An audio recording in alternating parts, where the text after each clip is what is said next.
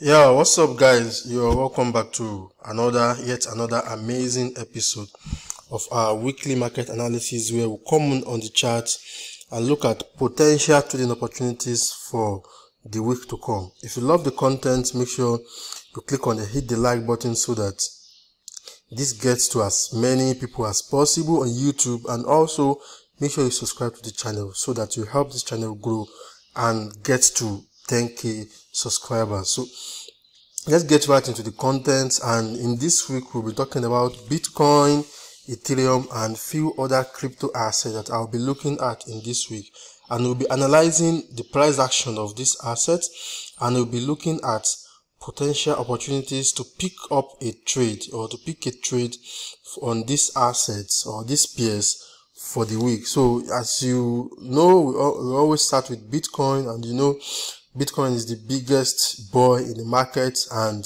it is the most important crypto we have in the crypto market. So you know, we always start out with Bitcoin, and from Bitcoin we go to Ethereum and look at some other cryptos that we can trade for the week. So last week I explained some things on crypto, on Bitcoin, even though I might be looking at another perspective. And you know, when it comes to analyzing the market, I usually don't look at the market in just one way or using just one approach. I look at different approach. I look at different time frames to be able to get the exact thing the market is trying to do. And you know, when it comes to technical analysis is pretty much of trying to analyze the market using price past action, looking at the things that have happened in the past and using it to analyze the market. So that is what technical analysis is always about. And you know, I'm a price action trader, and I trade a bit of the smart money concept too. So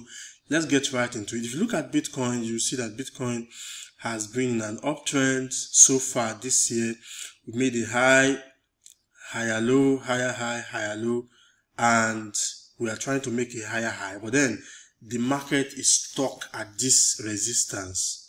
You know, this is the weekly time frame, and this is the resistance on this weekly time frame. The market is stuck at this resistance, and you can see the market has hit that resistance 3 times.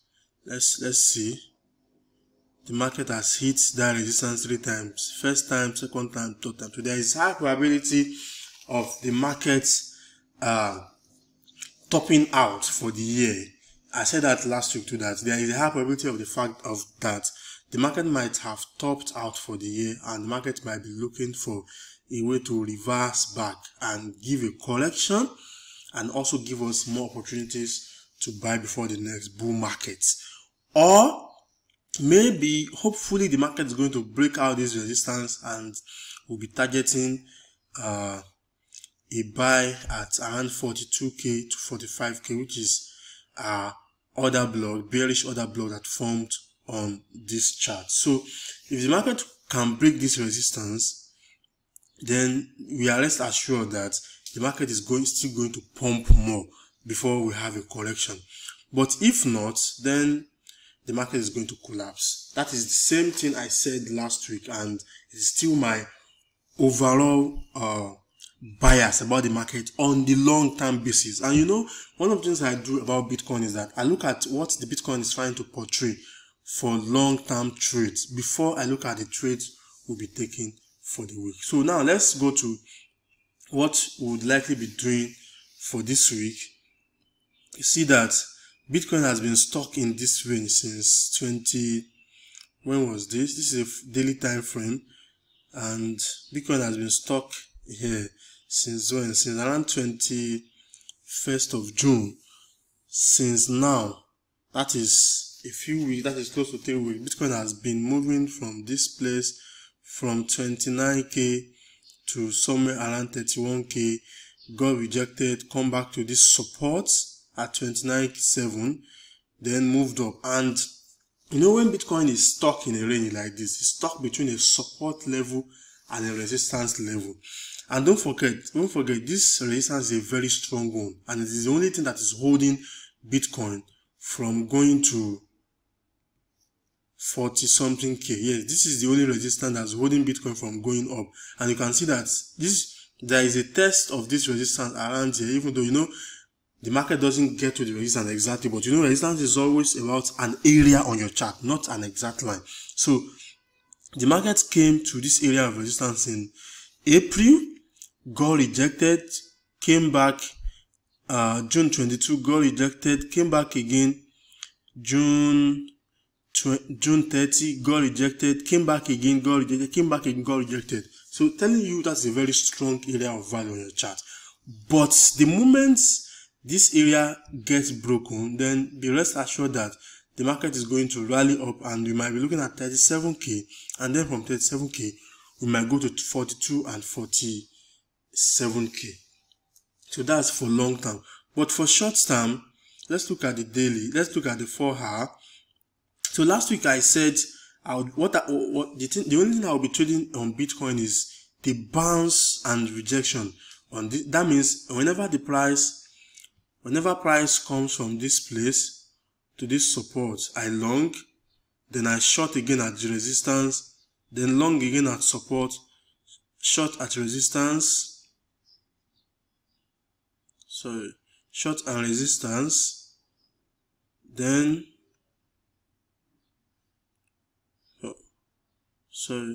short at resistance from here, long again at support. That is what I've been doing since last week, since the market has been stuck in this range.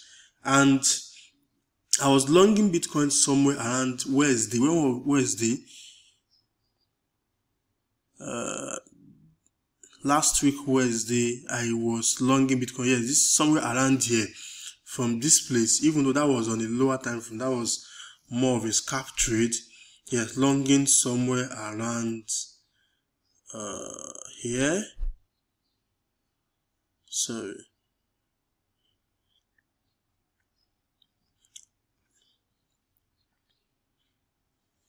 good.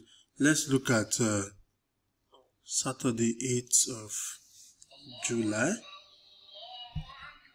Yes, somewhere around here. Good. Thursday, I was taking a long somewhere around here, and I was targeting this place.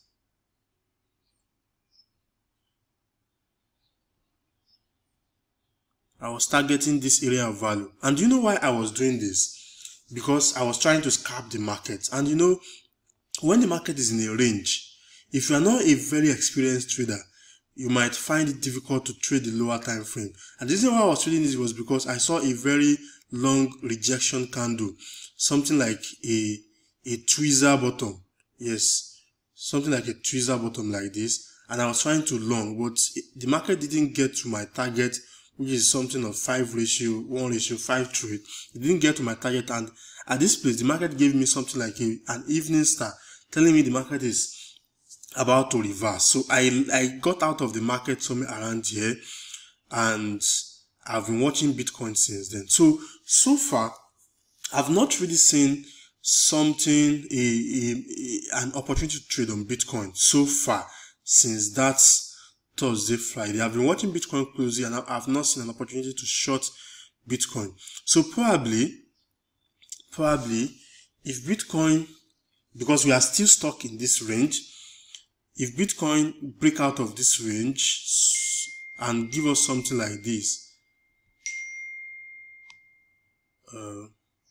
yes, if Bitcoin gives me something like this, I'm going to be shorting Bitcoin, and I'll be targeting this place, and that will be on a lower time frame actually. Yeah, somewhere around here. That will be on a lower time frame. Let's look at what that's going to give us. If that plays out, that's going to be my best scenario for shorting Bitcoin this week. That will be my best scenario for shorting Bitcoin this week. My stop loss would be somewhere around here. If this plays out, and my target would be somewhere around this area of value. So it's going to be 1:3 trade. That's going to be my scenario for shorting Bitcoin, because I wouldn't want to be shorting at the support. Yes, if Bitcoin comes to this support, I wouldn't want to be shorting unless we have a breakout. Even though if you look at the lower time frame, we would see that there is still an area of support here on the lower time frame, but then this support that I drew on the daily time frame prevails, and it might affect the market. So I'll be looking to short Bitcoin if the market comes here, retests this area and give me a signal to short. And also I might be taking a long also if the market fails to break that area. And you know what I was doing is trading the bounce. Let me get back to, okay, I'm back on the low and 4-hour time frame. So if the market comes back to this area,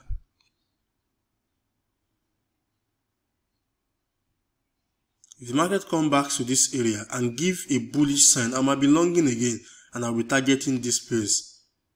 That's going to be giving me a very good risk to reward trade. Trading from this place is going to give me a very good risk to reward trade, because I'll be trading here and my stop loss would be somewhere around here. But if you are trading, because these are two potential trading opportunities for the week. But if you are trading this, take cognizance of the fact that there are a lot of liquidity below this area. There is a lot of liquidity below this area because a lot of buyers have been coming in around here longing the market. So market might just come and clear the liquidity first before longing, if the market is going to long out. So that is why I usually try and wait for a lot of confirmation before I enter my trade. Market might do something like this. Market might just come here, clear the liquidity. Oh, sorry,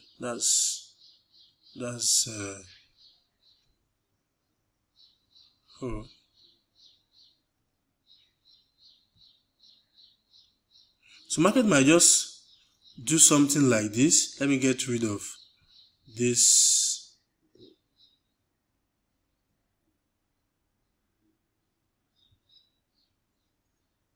Let me get rid of this.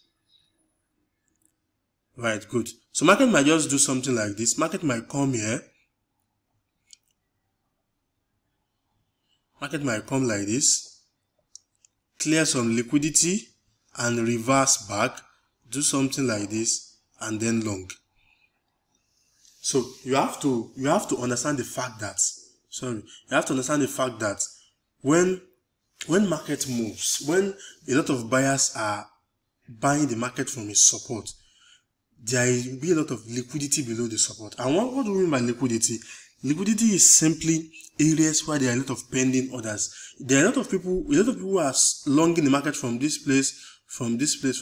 They put their stop loss somewhere below this area, somewhere around here is where there are a lot of stop loss. So market might just come, clear all the stop losses and long. So that will be my scenario for long. Looking for a scenario where market is going to come here. When it come here, I'll be more patient and see if the market is going to clear the liquidity and reverse. Then I'll be buying around here. Or if the market will just come, clear the liquidity and yes, activate the buy side liquidity and start shorting. So those are my two scenarios for longing or shorting Bitcoin for the week. That is just basically what I'll be liking to trade for this week. So if I can catch any of these trades, it's going to give me something around 1:3 risk to reward trade, and it's not bad. 1:3 is not bad for a day trader actually. So that is my scenario for longing or shorting Bitcoin for this week. If you are able to pick that trade, do well by coming back to this video and making a comment and telling me if you're able to pick that trade during the week. And also, if you are getting value from this video, make sure you hit the like button, subscribe to my channel, and also comment below and telling me you are enjoying this video. It means a lot to me. Comment below and let me know if you are enjoying this video. So let's go to Ethereum. Alright, so this is Ethereum. And like I was saying on Bitcoin, Ethereum is also at a very critical support level. It's also at a very critical support level, and it formed a double bottom on this 4 hour. And you know, when it comes to all these chart patterns do not always play out. But then how do you know if this chart pattern is going to play out? If this, we might be trading this double bottom for the week, and this is how we do it. We look for a scenario whereby there will be a breakout of this neckline. We'll be looking for a breakout of this neckline and a retest for a buy. But then the problem with this kind of setup is that I'm not writing this setup up, and I'm not writing off this actually. But the problem with this kind of setup is the fact that this is not going to give us a high probability trade, and it is going to expose us to a lot of risk, and this is why. So let's say you are buying Ethereum at this point, for example. Let's say you are buying at this point, and your stop loss would be here. Your target would be the next area of value, which is going to be here. This is 1:2 risk to reward, and I personally don't really like taking 1:2 trades that much, especially on Bitcoin and Ethereum. And also, another thing is that market might just come and hit our stop loss very easily. The reason being that this is not really an area of resistance. It is just a neckline. You get, it is just a neckline for the double bottom form. So I would prefer to let Ethereum rather come. I would prefer if Ethereum comes back to this area and give me a bullish engulfing candle or any bullish sign, and I'll be targeting somewhere around here. So this is going to give me a high probability trade compared to what I analyzed first. So if you look at this, if Ethereum comes back to this and I get my entry, put my stop loss somewhere around here, put my target here, that's going to be 1:4.7 trade. Perfect. This is the kind of trade I want to be taking, not just 1:2. Even though sometimes I take 1:2, but I prefer something like this. This is, if the market come back to this place and hold, it's going to be a triple top, a triple bottom rather. And you know, when it comes to chart patterns, triple top, triple bottom or triple top hold more than triple double bottom or double top, because it's telling us that the market comes to this area, was pushed back, come back again, was pushed back and come back again. The third time, if it holds, there is a probability of it giving us a high risk to reward trade. But if the market does not hold, if this support does not hold and come down, then I'll be doing my second opinion about Bitcoin, which is like a short trade. You understand?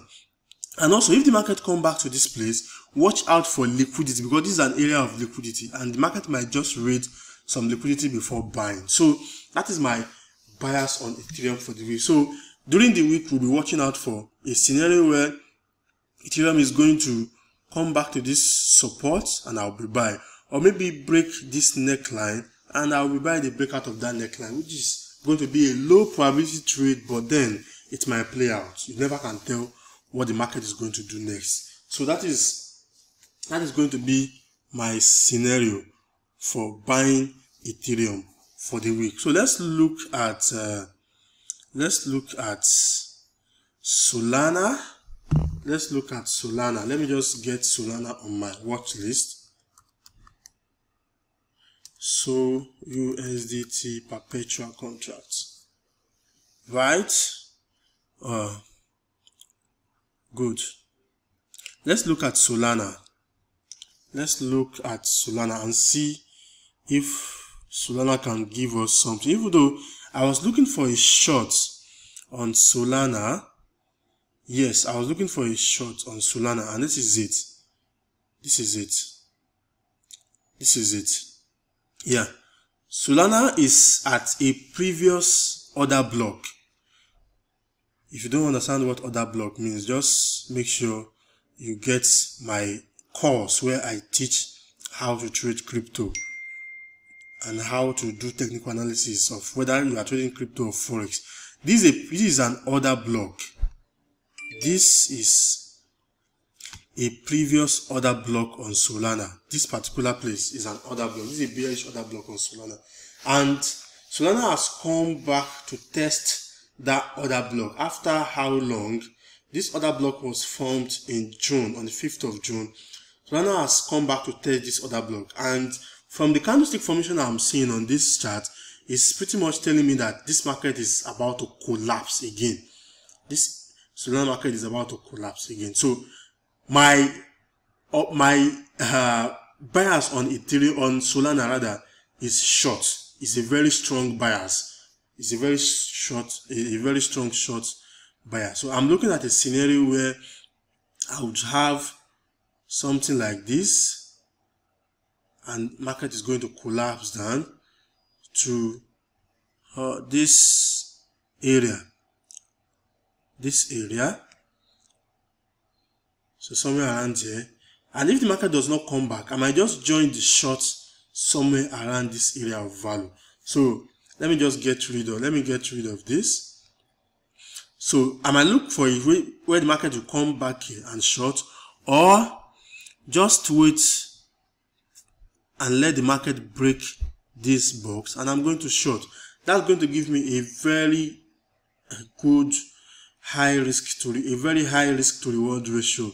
So imagine shorting Solana from this place and having your final target from this place. Even though this is going to take a lot of time, it's going to take a long time for it to play out. So this is just a trade signal that's going to take a long time to play out, but it's going to be worth it if you can be patient to take this kind of trade. This is a 3-to-1 risk to reward ratio. But if the market comes back to this area of value, so let's look at a scenario where the market is going to come back to this place, and I'll be taking the short from this place, and I'll be targeting this place. It's going to be a very high risk. It's going to be a very tight stop loss, yes, because of this other block, and it's going to be 8.41, 1 ratio 8.41 risk to reward ratio trade. So let me just have this screenshot. I'm going to wait for the market to come back to that place and take the trade, and wait for a few days or a few weeks for this market for this trade to play out. And if it plays out, I might even adjust, yes, this previous bullish order block might just be my target. Yes, this previous bullish order block might be my target, and I'll be taking that, definitely.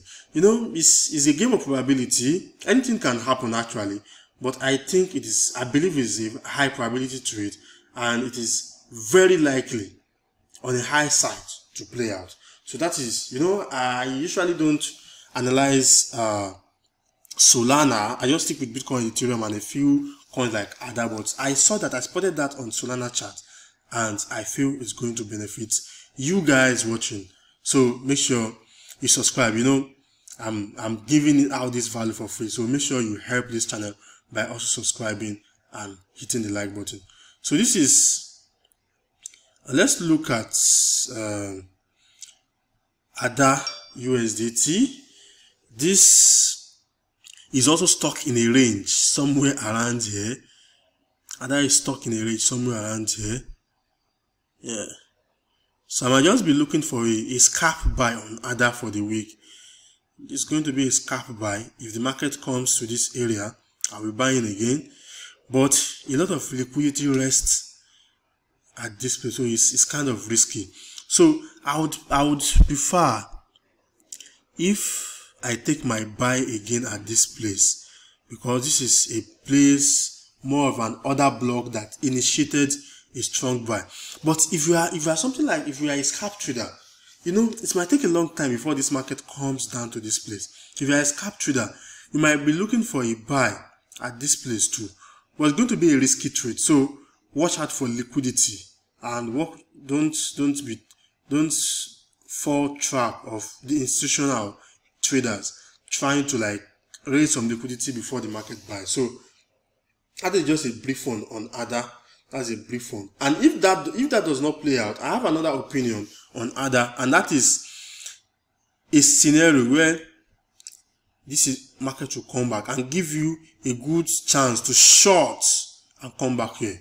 So it is a two-way thing. Either the market comes here and give me a long, or it comes down and give a short. So any one of it that plays out, it's going to be a very good trade for you to take for the week. So let's quickly look at, this video is getting on. Let's quickly look at Litecoin. Let's look at Litecoin. So far we've spoken about Bitcoin, Ethereum, Solana, and now we'll talk about Litecoin, ADA, and also we'll talk about Litecoin now. So let's look at Litecoin. Litecoin is on this 4 hour is at the support. So my bias on Litecoin, because it's at an area of support, is a buy. Yes, my bias on Litecoin is a buy, and that will be if this support holds. Let me look at what Litecoin is saying on the weekly. The weekly, which is going to close today, is bearish. But that is not enough. That's not enough to determine what I'll be doing on ADA for the week. So it's actually bearish. The market is bearish on ADA, and I would not like to be trading against the trend, but this market is at the support. So I still believe that this market is likely going to give a high probability trade buying than shorting, because it is already at a support level. So if this support holds and the market gives me a bullish engulfing or a hammer or something like that, even though a hammer formed on the 4 hour time frame, but that's not enough reason, or is not enough criteria for me to long already. But then if that holds and it gives an order block, it's going to be a good buy, and to be riding the market back up to around $107, $105 and even more. But if the area does not hold, then it's going to be a free fall. And ADA might be falling back to $80-something. So that's my bias on Litecoin for the week. So if you got value from this video, make sure you hit the like button. It's very important, and also you subscribe to my channel, and I'll be seeing you next week.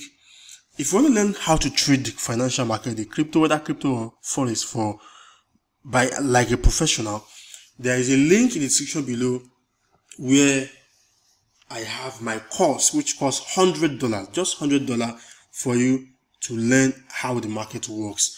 You can just get the course, and also you'll be a part of my community. Once you get the course, you have access to my community, where all my students, over 150 of my students who have taken the course, we share trade ideas, we do a lot of stuff, and you get massive value from that. So make sure you hit that button if you want to get the course. You see it somewhere around this video or somewhere in the description box, and become a part of the student of the 10x Cryptocurrency Mastermind. I'll see you next week.